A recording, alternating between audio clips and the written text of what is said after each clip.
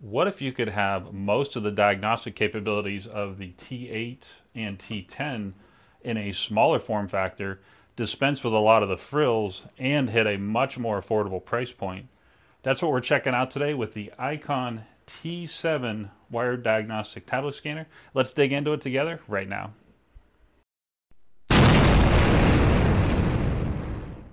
Hey everyone, this is Tom with Fresh Vintage Garage, and we're just going to walk and talk and dig right into this while we're talking here. If you've not seen our video on the T10 and T8, definitely check them out because there's a few comparisons between these and the T7, and we also have individual videos. Boy, I'm making a mess of this box, I apologize. We have individual videos on each one, and this represents the third unit in the line here. This is small in stature, but it's definitely big on power. And as I dig this out of the box here, I'll make note that this is a wired unit, and looking at this specifically is wired diagnostic tablet scanner. I make that note because these two are Bluetooth, and I don't want to get into many more specifics or details simply because there's so much to unpack on these two. Definitely check our videos out if you haven't seen the T8 and T10 video, but this is the actual T7 here. Let me get it out of the plastic. And you can see there's not much in the actual box. There's the actual cable. There's a standard power brick. And I'm not seeing, that's weird. Let me actually, I thought it would come in the case. Okay, my bad. So the case is right here. I thought the case, this would be in a case, but it's actually packed separately. So let's see if there's anything in here.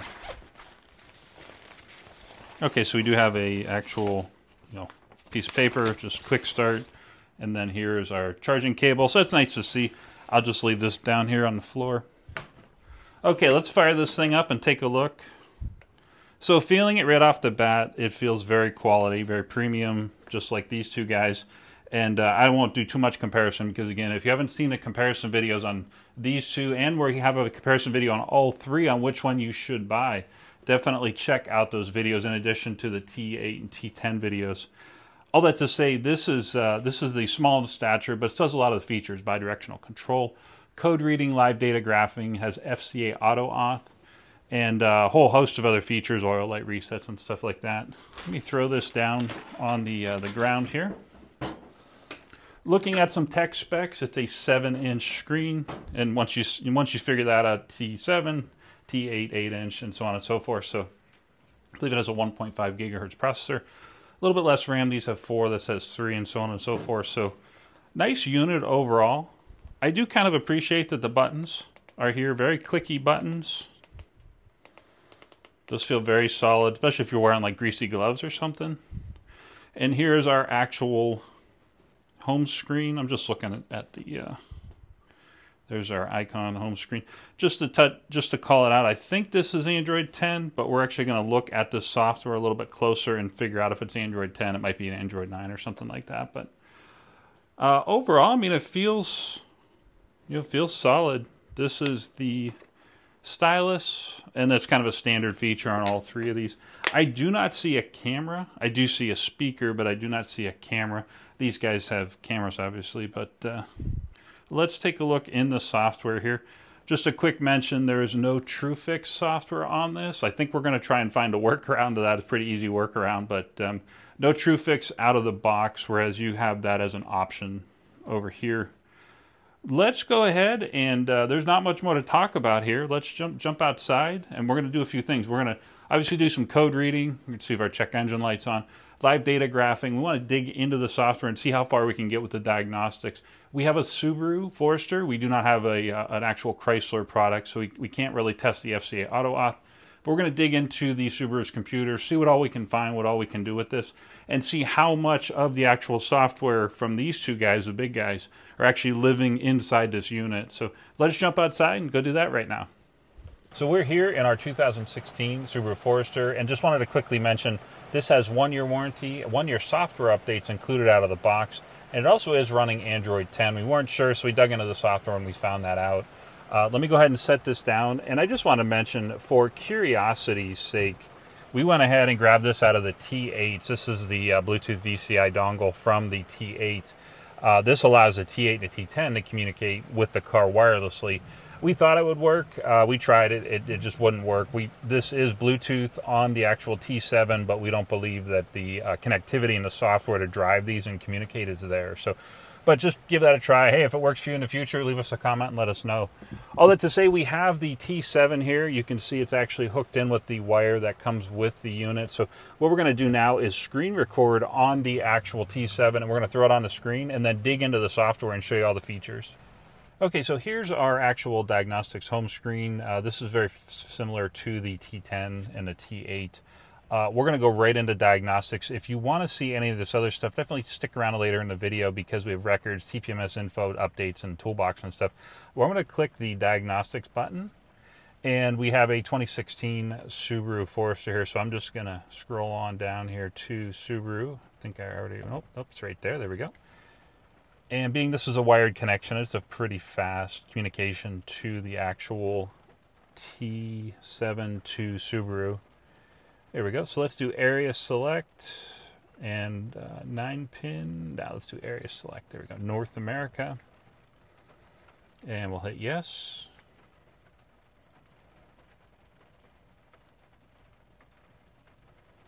Okay, so let's just dive right into this. Let's do an all system code scan. I'll just shout out that if you wanted to do a system selection and break down individual parts of the computers, you know, each individual computer in the vehicle, you could do that. But we're going to go ahead and do all system code scan. And while this scans, I just apologize for the noise. It is raining out, and there was a thunderstorm that just went through as we were starting to record this. So, but we'll let this go. We'll actually speed this part up.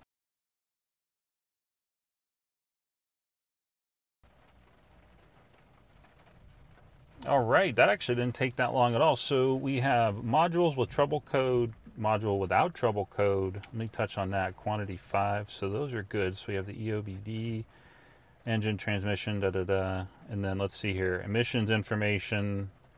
So that looks good. Let's go back to these trouble codes here. Brake control. Let's actually hit the trouble codes 2. So we have U0073. Let's click on the repair info just to shout out. The actual T7 does not have TrueFix software. If you've not seen Harbor Freight's, the Icon TrueFix software, definitely check it out. It's a really nice software, and for the price point, you get a lot of functionality, a lot of wiring diagrams and schematics and stuff. We'll leave the link for that video we made on that in the description of the video you're watching now. But this here just gives you basic web search and guided help. So I'm going to, we do not have this hooked up to Wi-Fi right now, so I'm just going to do guided help. Let's see what this says. Okay, so it says not support. So keep that in mind. We did update the software in this. Right now it just says you have a trouble code here. It doesn't actually give you any details on repair info. So if you did web search, I'm guessing that'll take you to, the generic browser that's built into here. So let's look through here. What do we have? Multi-function display. Let's see what this says. So that is a CAN counter. It's abnormal. And again, that's a pending code. So let's click repair info. Okay, so you see web search, guided help. And if we wanted to clear data, trouble codes obviously down in the bottom right corner, we could do that. Let's look at the engine EGI here. Let's see, can we actually touch this? Okay, so we're going to communicate with the engine here, and let's see what comes up. Okay, so if I click read trouble code, let's see what we have. Okay, so we have no check engine light, no code. The check engine light in the Subaru is actually not on here. So let's take a look at some data streaming here. We have read data stream. We'll dive right into this, and you can see these are the different options, and the car isn't on. I'll turn the car on now. So you can see the numbers changing as I scroll through here. And you can combine this data into a graph with up to 4. So if you wanted to, you could just choose a few of these and then hit combine, and it'll show you the actual graph. And also, if you wanted to actually record and generate a report, you can do so. It'll actually show you the data and allow you to maybe present that to a customer. This is a great way to chase like a random electrical gremlin or some kind of sensor that's starting to go bad, but not 100% of the time. It's a great way to actually chase that stuff. Real quick, we see actuation test, and we were doing a little bit of tinkering off camera. I'm going to turn the car off and go right back to ignition quickly here. There we go. So we were looking off camera. There's radiator fan relay. There's also the ELCM pump and so on and so forth in here. We were trying to find the windows, and then we actually realized, I'm going to keep clicking back here. Let me get out of here, and I want to get back to the system selection, and then we're going to go into the body control, because this is kind of neat to see, and we'll throw this part up on the screen. You actually see the video. We're going to do the actuation test. Now we're in the body control module, so to speak. So we have a couple different options in here. Here is the horn output. So you can see on the screen, forgive the lighting, it got dark out really quick, but you can see the horn. I'm not touching the horn, so I'm just going to go ahead and hit start here real quick, and then I'm going to try to turn the horn off as quick as I can. There we go. And let's back out of here. And so over here we have our door lock, and I'm just going to preemptively unlock the door just to make sure. Here's our lock actuator test. So we're going to do without monitoring data, and I'm just going to stop talking. Okay, and our doors are locked, and I'll do it one more time. You'll hear them click. So they are actually locked now, and oh, I got to press stop. Let me hit stop there. So really cool to see the options in here. Let's try one more. Let's find what is in here. Let's look at transmission. See if there's any actual bi-directional control, so to speak, in the transmission. All right, so we actually have pretty nice mixture of things here. Being a Subaru, it has an all-wheel drive solenoid. I'm not going to go in here and click anything and then tear up Jay's transmission. Nobody wants that. So let's shift gears. I'm going to go back to the engine. Let's go to the special functions. A lot of times these are the actual oil light reset, electronic parking brake, and so on and so forth. Certain certain scan tools will have a diesel particulate filter type reset and stuff. So in here I see oil change reset. Now that's without tools. So that, I wonder if this is the manual procedure. Yeah, so as you see on the screen here, this is the oil change reset without tools. So basically this is telling you the manual process from Subaru to allow you to turn off that like service soon, or take it into the dealership light. On my CRV, I call it my dummy light, because it gets you to the dealer kind of thing. Let's look out. I'll look around in here. So I see special mode. Let's see what's in here. And there's really not. I'm not sure what that is, but if you're looking for that, that is in the actual software here. Let me click back, and I want to go back to a different control unit. Let's go back into the body control. I want to see what kind of special functions are in here. Okay, so we have keyless ID registration, initial key setting, and security settings. So a lot of different odds and ends in here. And let me try one more, because I want to try and find the... Okay, so we have brake control. Let's see if there's any special functions in here, like maybe parking brake reset. So we have ABS sequence control module, the viscous differential coupling check mode in here. Now I do see brake air bleeding. I'm still not seeing electronic parking brake, which is interesting, but I'm going to try one more thing just to see what else is in here. And let's try the power rear gate. Let's see what is in here.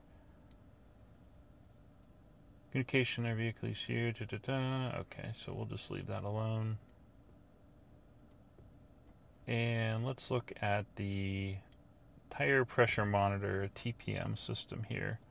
Now this did have TPMS. We're going to click on that here very shortly. So let's take a look at special function. So transmitter ID registration. All right, so there are actual IDs for our TPMS sensors. And here we go. And let's get back out of here. Let's go back to the home screen. I'm just going to start this over. And let me exit out of here. Exit, there we go. And let me go all the way back out here. So smog and OBD2, this is obviously your emissions and kind of a condensed version of the diagnostics. You have your emissions, your IM readiness, and your OBD2 only reading. You see it's automatically connecting with the car, getting the right protocol. There's our Subaru Forester. So let's do our read IM readiness. Ready status. Let's go ahead and see what we have in here. Okay, so everything here seems okay. You see some things. This is heated catalyst monitors not supported. And you have the engine control. So nice to see if you say you're in like California, for example, that you have emissions and it's a big thing. It's definitely nice to have that. And if you wanted to read trouble codes, let's just jump in here. We'll read some trouble codes. Obviously, this does not have the check engine light on.